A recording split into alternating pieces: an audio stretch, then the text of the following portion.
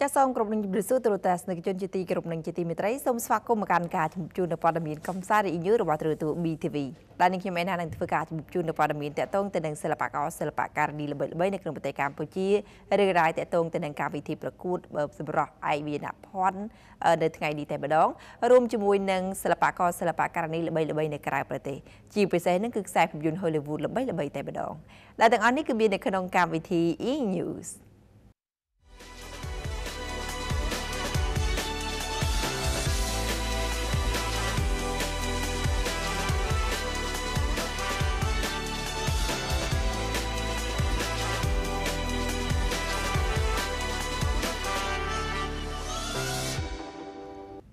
ចាទស្សនិកជនជាទីគោរពនិងជាទីមេត្រីសម្រាប់ព័ត៌មានដំបូងនៅព្រឹកនេះផងដែរគឺតាក់ទងទៅនឹងកម្មវិធីសម្រាប់ឯកវានភ័ណ្ឌឆ្នាំ2019នេះដែលឃើញថាបន្ទាប់ពីឆ្លងកាត់វគ្គជម្រុះជាបន្តមកគឺនៅពេលនេះគឺ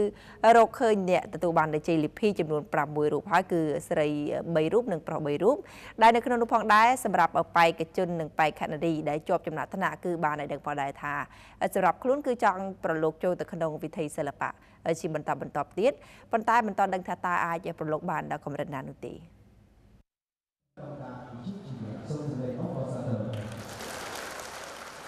បេក្ខជនបេក្ខនារីចំនួន6រូបបានក្លាយទៅជាបេក្ខជនបេក្ខនារីសម្រាប់ឯកវានភ័ណ្ឌឆ្នាំ2019នៅរាត្រីថ្ងៃទី1ខែឧសភាឆ្នាំ2019កាលពីម្សិលមិញនេះបន្ទាប់ពីឆ្លងកាត់វគ្គជម្រុះតាំងពីខែមិនិរហូតមកដល់ពេលនេះកម្មវិធីនេះគឺបានរៀបចំឡើងក្រោមវត្តមានរបស់ឯកឧត្តមបណ្ឌិតអ៊ិតសំហេងរដ្ឋមន្ត្រីក្រសួងការងារនិងបណ្ដុះបណ្ដាលវិជ្ជាជីវៈដោយមានការផ្សាយផ្ទាល់ពីស្ថានីយ៍ទូរទស្សន៍បាយ័នបេក្ខជនបេក្ខនារីសម្រាប់ឯកវានភ័ណ្ឌឆ្នាំ2019នេះរួមមានសម្រាប់បេក្ខជនជ័យលាភីលេខ1គឺបានទៅលើ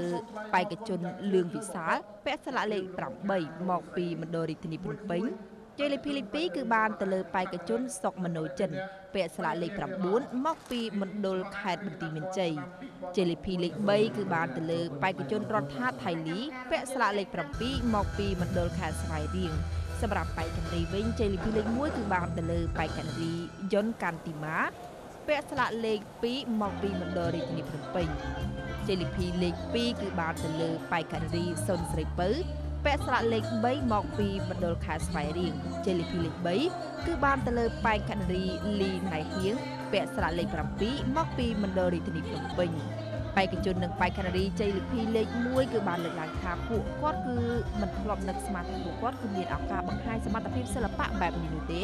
ប៉ុន្តែក្រោមការបដិបត្តិរបស់សម្ដេចនាយកហ៊ុនសែនគឺបានធ្វើឲ្យពួកគាត់គឺបានសម្រេចបំណងប្រាថ្នាបានឈរនៅលើឆាកបង្ហាញសមត្ថភាពទេពកោសល្យនិងភាពក្លាហានពួកគាត់ក៏ចង់ចូលរួមលើវិថីសិល្បៈដូចនឹងសិល្បករដទៃទៀតដែរដូច្នេះសូមអំពាវនាវដល់បណ្ដាក្រុមហ៊ុននិងផលិតកម្មសូមផ្ដល់ឱកាសឲ្យពួកគាត់ផងដូច្នេះជាការទៅច្បាស់នោះសូមទស្សនានៅកិច្ចសម្ភាសជាមួយនឹងបេក្ខជនបេក្ខនារីដែលទទួលបានចំណាត់ថ្នាក់លេខ1ដូចតទៅនេះខ្ញុំពិតជាមានអារម្មណ៍ថារំភើបខ្លាំងណាស់មិននឹកស្មានថានេះខ្ញុំទទួលបាននៅជ័យលាភីលេខ1ហ្នឹងទេតែថប់សម័យនេះខ្លួនឯងខ្លាចជាតារាមិនដែរទេយ៉ាងណាគេជ្រែកជំរុញឲ្យអូនដាក់ពាក្យកន្លងមានលោកពុកអ្នកម្ដាយហើយនឹងបងស្រីដែលធ្វើការជាមួយគ្នាសម្រាប់កម្មវិធីនេះគឺពិតជាសំខាន់ខ្លាំងណាស់ព្រោះដោយសារគាត់បានផ្ដល់កិត្តិយសឲ្យកម្មការនេះរោងចក្រដូចជារូបខ្ញុំផ្ទាល់មានសមត្ថភាពសម្រាប់បញ្ចេញនៅលើឆាកមួយនេះហើយជួយលើកស្ទួយដល់វិស័យកាត់ដេរផងដែរបើសិនជាអាចនាងខ្ញុំមិនបោះបង់អាជីពរបស់ខ្ញុំសប្តាហ៍ថ្ងៃហ្នឹងទេតែបើសិនជាមានខាងសិល្បៈគាត់ចាក្រុមហ៊ុនណាគាត់ត្រូវការនាងខ្ញុំទៅថតអីខ្ញុំអាចទៅចាចុងក្រោយនេះនាងខ្ញុំសូមអរគុណដល់សម្ដេចតេជោនិងសម្ដេចកតេប្របណ្ឌិតដែលបានបង្កើតកម្មវិធីសម្រាប់វិជ្ជាភ័ណ្ឌឆ្នាំ2019នេះឡើងដើម្បីឲ្យរូបនាងខ្ញុំផ្ទាល់ក៏ដូចជាបងប្អូនកម្មការនីរោងចក្រដទៃទៀតបានបញ្ចេញសមត្ថភាពនៅទីនេះចាខ្ញុំមកថ្ងៃនេះមានចំណងអារម្មណ៍មានសំណោះរីករាយយ៉ាងខ្លាំងដែលបានឈរជើងលើមហាឆាកដ៏អស្ចារ្យមហាឡារឹកនេះឡើងមានអារម្មណ៍ថាសប្បាយរីករាយគ្រាន់តែខ្ញុំបាទគ្រាន់តែជាកម្មកររោងចក្រផ្នែកវិជ្ជាភ័ណ្ឌប៉ុន្តែខ្ញុំអាចមានលទ្ធភាពឡើងឈរលើឆាកមហាអស្ចារ្យនេះបានដោយសារតែក្រុមក្រសួងការងារបណ្ដុះបណ្ដាលវិជ្ជាជីវៈក៏ដូចជាលោកសម្ដេចនាយករដ្ឋមន្ត្រីផ្ទាល់ដែលបានផ្ដួចផ្ដើមឡើងបង្កើតឡើងនៅកម្មវិធីសម្រាប់ឯកវិជ្ជាភ័ណ្ឌនេះជារៀងចាំងឆ្នាំបន្តមកផងដែរ វិស័យការងារនៅស្រុកខ្មែរគឺវិស័យការងារមានការរីកចម្រើនច្រើនសម្រាប់បងប្អូនកម្មករប្រជាពលរដ្ឋក៏ដូចជានៅតំបន់ដាច់ស្រយាលនិងមានការងារដូចជាថាការរោងចក្រនៅចុះតាមបណ្ដាខេត្តដូចជាទឹកភ្លើងសេវាការងារល្អដល់បងប្អូនប្រជាពលរដ្ឋខ្លាំងមែនទែនប្រាក់ខែនឹងផ្ដល់ប្រាក់ខែកាន់តែច្រើនឡើងមួយកម្រិតទៀតខ្ញុំបាទក៏សូមថ្លែងអំណរគុណដល់សម្ដេចតេជោដែលបានគូចដើមឡើងបង្កើតនៅកម្មវិធីនេះដើម្បីឲ្យខ្ញុំបានក៏ដូចជាបងប្អូនកម្មករកម្មការិនីដទៃទៀតបានបង្ហាញសមត្ថភាពផ្ទាល់ខ្លួនដែលខ្លួនមានមិនដែលនឹងបានបង្ហាញសោះនៅលើវិស័យវិជ្ជាភ័ណ្ឌសូមអរគុណយ៉ាងជ្រាលជ្រៅមែនទែនដូចជាខាងក្រសួងការងារបណ្ដុះបណ្ដាលវិជ្ជាជីវៈដែលបានបង្កើតឡើងនៅកម្មវិធីនេះក៏ដូចជាលោកគ្រូអ្នកគ្រូបម្រើការដូចជាមន្ត្រីក្រសួងការងារបណ្ដុះបណ្ដាលវិជ្ជាជីវៈបានយកចិត្តទុកដាក់ចំពោះបងប្អូនកម្មករកម្មការិនីស្វែងស្វាតរកអ្វីដែលមិនមានដែលផ្ដល់ឲ្យបងប្អូនកម្មករការិនីបានច្រើនដូចជាប្រាក់ឈ្នួលការការពារសិទ្ធិកម្មករភាពសុខដុមរមនារបបសន្តិសុខសង្គមយ៉ាងច្រើនបំផុតតាមរយៈការប្រឡងនេះផងដែរគឺបានលើកទឹកចិត្តដល់កម្មករកម្មការិនីហើយថែមទាំងបានបង្ហាញនៅសមត្ថភាពនិងទេពកោសល្យរបស់ខ្លួនដោយមិនត្រឹមតែពូកែការងារប៉ុណ្ណោះទេ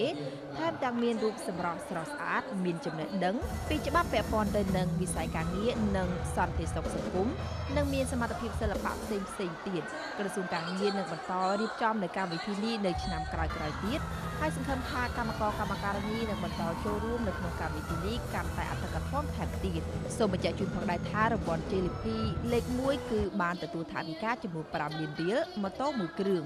និងរង្វាន់ជាទឹកប្រាក់$500អាមេរិកពីទ្រូម៉ានីនិងរង្វាន់ពីអ្នកឧបត្ថម្ភមួយចំនួនទៀត JLP លេខ2គឺទទួលបានថវិកាចំនួន4លានរៀលនិងម៉ូតូ1គ្រឿង JLP លេខ3ទទួលបានថវិកាចំនួន3លានរៀលនិងម៉ូតូ1គ្រឿង JLP កិត្តិយសទទួលបានថវិកាចំនួន2លានរៀលនិងម៉ូតូ Honda Civic ចំនួន1គ្រឿង JLP កិត្តិយសទទួលបានថវិកាចំនួន2លានរៀលនិងម៉ូតូ Honda Civic ចំនួន1គ្រឿង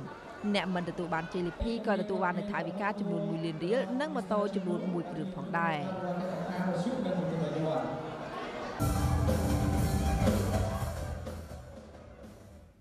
ចាត់ទស្សនិកជនជាទីគោរពនឹងបានទស្សនាឬមហាយតតងទៅនឹងកម្មវិធីសម្រាប់ IV ណផលឆ្នាំ2019នេះដែលឃើញថាបានជ្រើសរើសនៅបេក្ខនារីបេក្ខជនដែលមានរូបសម្រស់ស្រស់ស្អាតក៏ដូចជាសមត្ថភាពខ្ពស់នៅក្នុងការចូលរួមក្នុងកម្មវិធីនេះផងដែរដែលតកតងទៅនឹងកម្មវិធីនេះផងដែរក៏រៀបចំគឺដើម្បីចូលរួមលើកកម្ពស់ទៅដល់កម្មករកម្មការិនីដែលពួកគាត់ចង់បង្ហាញនៅសមត្ថភាពក៏ដូចជារូបសម្រស់របស់គាត់ដ៏ស្រស់ស្អាតចូលរួមនៅក្នុងកម្មវិធីនេះគឺសម្ដេចតែងតែគិតគូរទៅដល់កម្មករកម្មការិនីដែលនៅក្នុងនោះផងដែរតកតងទៅនឹងតារានៅក្នុងប្រទេសកម្ពុជាយើងឃើញថាមានច្រើនតែសម្រាប់កម្មករកម្មការិនីដែលពួកគាត់ចង់បង្ហាញនៅសមត្ថភាពនិងរូបសម្រស់ឲ្យពេលឥឡូវនេះគឺគាត់បានចូលរួមនៅក្នុងកម្មវិធីនេះហើយលោកអ្នកជាពិសេសនេះគឺសម្រាប់ផលិតកម្មនៅក្នុងប្រទេសកម្ពុជាយើងបើសិនជាអាចនេះគឺសូមផ្ដល់ឱកាសសម្រាប់ពួកគាត់នៅក្នុងការចូលរួមប្រឡូកនៅក្នុងសិល្បៈផងទស្សនិកជនជាទីមេត្រីយើងងាកចេញពីព័ត៌មាននេះយើងបន្តទៅចាប់អារម្មណ៍នៅរឿងរ៉ាវនៅក្រៅប្រទេសវិញម្ដង